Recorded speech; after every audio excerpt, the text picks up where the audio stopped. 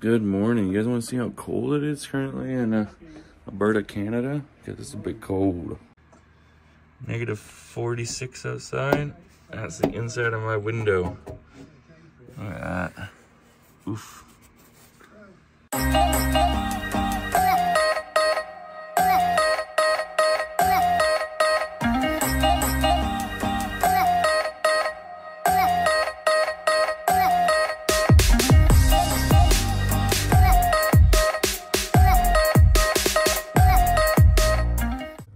So it's very early in the morning. I gotta get the kids up ready for school. It's negative 40 or something outside right now. We don't have a car to drive, so they're gonna have to walk on, but it's only 2 blocks. But I did a poll yesterday on YouTube asking if you guys wanted to follow on the weight loss journey, and we got a pretty good amount of people, actually 80%, that wanted to follow on the weight loss journey. So let's get the kids off to school, and then we'll start. I want to share my story first and why it's such a problem. Well, it's very cold in Alberta. It's so cold that we got a warning telling us that we had to turn off all of our lights, heaters, as well as do not use a microwave to cook, all because the grid can apparently not handle the cold weather. Meanwhile, we had this level of cold weather, negative 36 to negative 40 for like 3 weeks last year. Grid just did just fine, but this year they shut it off. And the problem with a house like mine is I actually have 3 floors, but because I live in a bi-level, I have half a floor. So this would be main floor 1. Then you walk, and you have the living room down here. But the problem is, from there, don't mind that stain, my brother spilled some coffee.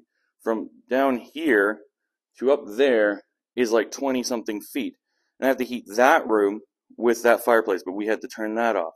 So this whole area was frozen. You can see it on the windows up there. These whole windows turned into a sheet of ice because the grid couldn't handle it. Then you go down the stairs and you end up in the basement. It is just wild to me. We don't get into politics very much on this channel, but it is wild to me that they are trying to make it so in Canada it will now be illegal by the year 2035 to buy and purchase combustion engines. And yet they want everybody to switch over to electric cars, but our grid literally can't handle a cold snap without shutting down. Oh wait, no. Alberta has the only floating regulations for the prices, and they just happen to turn off over 10 oil refineries, which make the shit work.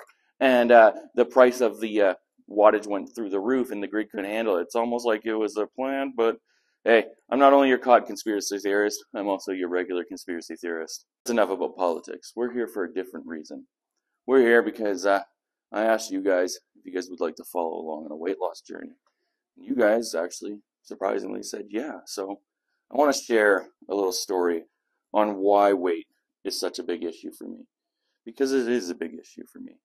But first, I got to give you guys your daily Call of Duty video. So we got to get that done. You guys are going to be getting a time lapse. We're going to be using the beer stand because I don't have a tripod that has a camera holder.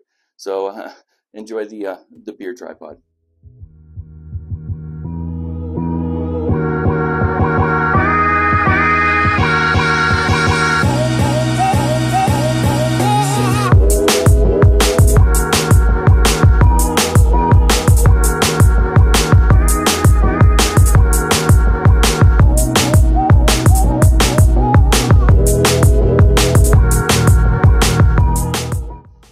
So now that we are loaded in, because I turned off my PC to, I don't know, be able to heat my house so my kids didn't die, so I didn't get any work done. We're going to be talking about skill-based matchmaking, the conversation that Activision said they'd have with us that they haven't had.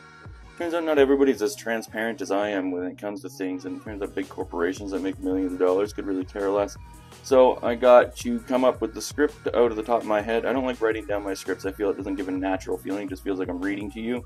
So I think about the script in my head. I make the script kind of the way I want to go, and then I just do it. And then if I have to reset, which normally I don't, it's usually a one-take and we're good, then we're good. But sometimes I'll stumble over my words because I do suffer from a fat tongue and I'm a bit tongue-tied. So I end up sometimes saying, like, I'll stutter or whatever, or I'll come up with, like, it'll sound like I'm slurring my words because my tongue's stupid and fat. But, so we got to get that done. We're talking about SBMM.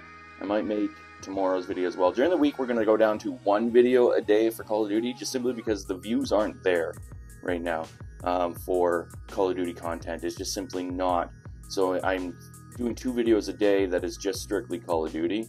I would run out of ideas real quick, so this way it also allows me to get more out, but then I can come at you guys from different angles, like live streaming, stuff like that. So let's get this video made.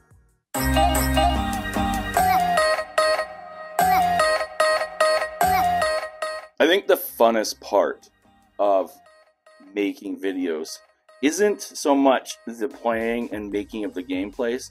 It's actually using your brain to come up with creative ways to say something that everybody else says. For instance, with the skill-based matchmaking conversation, everybody's done it. Everybody's done it to death. So how do you make it interesting? Well, you got to use your personality, you got to use your voice, you got to use the way that you talk, how you go about saying things in order to do that. And it's either going to resonate with an audience or it's not. It's kind of like a gambling. Will this video, the script here, do good or not? You don't know. You just have to put your best foot forward, do your best, and see where it ends up. I've had videos where I spent tons of time working on it for it to get almost no views. And then I have videos where I spend like no time and they blow the fuck up. So, I don't know. That's just the most interesting part. So then, you got to put it all together, which is probably the hardest part of all this. Is you got to put it together and you got to somehow make it interesting. Sometimes I give you guys very little edits, so then I can work heavier on another video for edits. This video will be about a lower end edits. There's not really much to do when it comes to skill-based matchmaking, but it doesn't take any less time. It still takes me, it just took me 36 minutes to get the audio filmed and make sure it's all good to go. Now I gotta go put it in and I gotta edit it, put it all together, sequence it. There's a lot that goes into making a video behind the scenes, and I need to take this kind of dedication and this kind of excitement and I need to transfer it into trying to lose weight. And that's where I'm gonna struggle, because I get hyper focused on things and I get hyper into just doing one thing, like the videos, and then for the rest of it, I can't think about it. I just do this. So let's get this done so we can move on.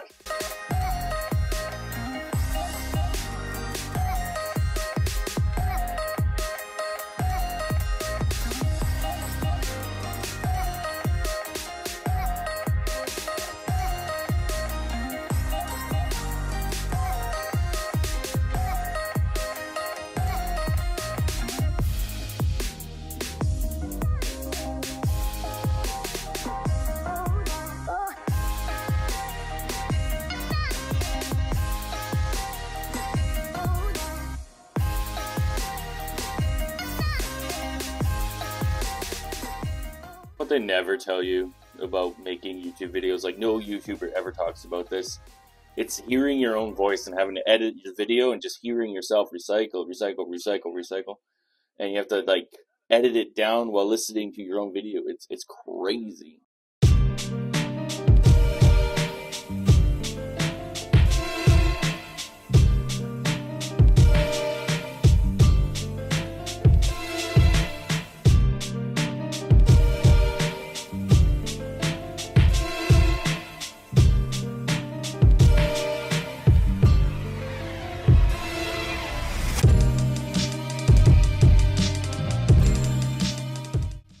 I honestly didn't think that there was signs in the world, but during that time lapse, I don't know if it's gonna capture it, but my fat ass broke the fucking chair.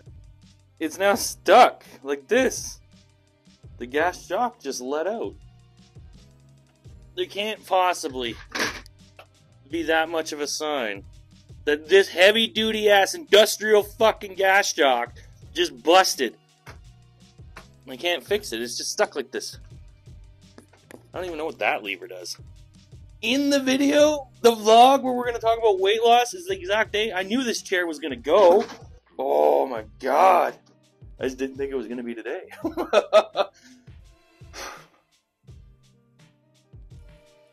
Well, guess that means I got to lose some weight. Okay, quick update. I got it to unstick, but it no longer is a sturdy chair. It is now a forever reclining chair. It is I broke the bolt. I'm not a guy that, like, I believe everything happens for a reason, but I didn't think during the video, the vlog that we're working on right now, talking about my mental health with weight loss and all that shit, I did not think we were gonna bust the chair. This chair, man, I've had it for like 8 years now, and this chair actually was supposed to replace it, but I got so fat that the lip that goes up was hurting my ass. This whole ass chair couldn't hold my ass. But I did accidentally order the small version, that's why it's my wife's, so it probably wouldn't have been comfortable anyway. But it's still sad that I can't sit in any chair, and now I broke my chair. Well, seems how you guys are here, might as well give you an update here. I gotta do the final watch through, make sure there's no edits I missed or something I want to add. Then it's export, and then we're gonna have a conversation, you and me, on mental health and fitness and all that stuff, because I want to talk to you guys. I'm a real person, damn it! Alright, so we got it uploading now. Well, it's exporting, but I want to give an update on Chairgate. I got it to lock in place by shoving the broken bolt back into where it needs to be. But we're down a chair, okay? We have successfully gotten so fat that the chair is busted. So, it's old, it's ratty, so if there's any gaming chair people out there and you just feel like sending a random fat guy in Canada a chair, I'd be down, because my ass too fat for that one, and that one's now broken because of my jiggly parts. Alright, so we have to start off this conversation with a weigh-in, because there ain't no point in doing a weight loss journey if we don't know what the weight start as. So it's very important that we keep the weight at the same spot. So this is where we're going to be, right in line with the treadmill, right in the corner of the couch. That's where we do our weigh-ins. Now, I ain't going to go in the bathroom, get stripped down naked to weigh myself. I have had 1 cup of coffee this morning. I'm wearing a sweater, pair of pants that are very, very light, and my slippers. So I'm naked under my clothes. So let's get this weigh-in done. Dun dun dun dun dun dun dun dun. Oh my God, 290 on the dot. No wonder my fucking chair broke. I'm I'm almost 2 plane seats wide, man. Oh my God. Well, at least we now know that I am, in fact, a hefty boy. I've actually been noticing some changes over the last few, I'd say, couple weeks, in my body. And that was just that things started to get a little bit more jiggly. I started noticing that the door on the truck seemed a lot closer than it used to be on the Jeep. And I also found that I was starting to get uncomfortable sitting on places I'd used to sit all the time. Like my hips would start hurting and stuff like that because of it. Now, I do have hip surgeries. I have had 2 on the right hip and 1 on the left hip. I'm held together with rods and pins, which we covered in another video. But I've never had it where I've been incredibly uncomfortable no matter what I do. I can't sit, I can't stand, I can't do anything. And the real reason for that is because, well, as we just found out, I'm almost 300 goddamn pounds. I am sitting here just about almost 300 pounds. And it's time for that to change. And that's what we're going to be talking about, is the plans for this. I actually didn't expect the positive feedback that you guys gave me when it came to doing this weight loss journey. I am so used to negative feedback and negative pushback when it comes to my weight. I was shocked to receive positive feedback. Now, my weight has always been a problem. When I was younger, I was extremely skinny, and people called me things like Q-tip and stuff like that, which didn't bother me at the time, but it did bother me that I was so skinny. When all my other friends were bulking up and they were starting to get their big kid body or whatever, and they were starting to get girls attracted to them because they were muscular, I was just a skeleton, and no matter how much I ate, I could eat as much as I wanted, I could not gain any weight whatsoever. And then when I joined basic training, I went into basic training, I'd say 140, and I finished basic training at 145. When everybody else in the platoon had gained muscle mass, I had only gained 5 pounds, so I was looking the exact same. And my uncle always told me for years, one day you're going to wake up and you're going to be fat. One day you're going to wake up, you're going to balloon. And I didn't think about it. I was just so conscious in trying to gain weight that I just started doing whatever I wanted. And then once my injuries set in, which we covered in another vlog, I started to drink a lot. And drinking leads to you gaining weight, but then also with drinking, what ends up happening is your body's trying to eat and get rid of the alcohol, that anything you put into your body after your body's full and trying to burn the beer and or alcohol fuel, it just stores as fat. So then when you get drunk, what do? You go order some pizza, you go get some McDonald's, and you eat way more than you should, and all that just gets transferred into fat. And then what ended up happening is I gained a shit ton of weight. I came back, I left for my QL5s, and I was at 200 pounds, which I was okay with. I was not like super shredded, but I looked okay. I'm 6'2", right? I'm a bigger guy, and so I looked okay. But I came back from basic 265. Then I got, or not basic, QL5s. I came back from QL5s at 265. For you guys that don't know, that's just getting your full qualifications in the military, and then you move on to other courses. Anyway, so I came back from my QL5s 265, and then I got hurt, and I had to get the surgery. So then I sat around, and I sat at 280 for years, right? But I was always upper body strong from walking on crutches and using a cane and all that kind of stuff. For 2 years I did that. So up here, I was always fine, and it was just like my legs were baby legs. They didn't really work.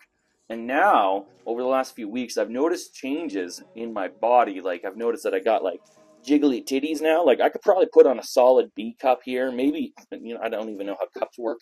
I could put a bra on, and it would give me stability. I noticed that a lot of my shirts aren't fitting anymore because my gut, for some reason, just got really big. It's only a difference in 5 pounds to 290, but it's the way that the fat is sitting on my body, and I've had enough, right? Doing this right here, right?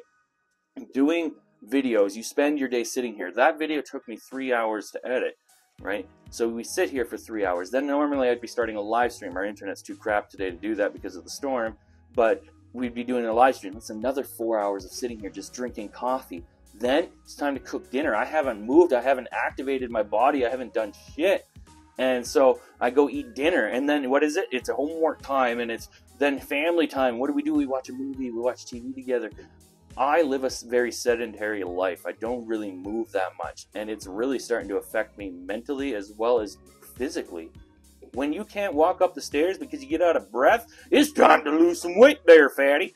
I will never forget this comment. Me and my wife joined the military. I joined the military. We lived in Ontario, and then we moved to Edmonton. And then we went home for a Christmas vacation.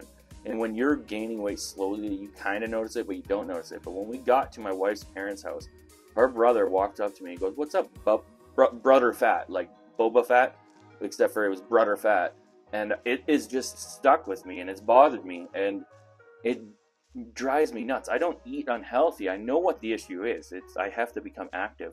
I'm very excited for this channel, as well as the vlog series, because it's going to push me to be more active. Like this Friday, I have a special Q&A vlog planned where we're going to go and do things. I can't say it in the video, otherwise my kids will know. But I'm going to go do some stuff. But then over the next spring coming up and into the summer and then fall, we are going to go camping. We're going to do so much shit. I have a whole ass bike. I got the dirt bike, but I bought these bikes brand new. You know where they've sat? Right there.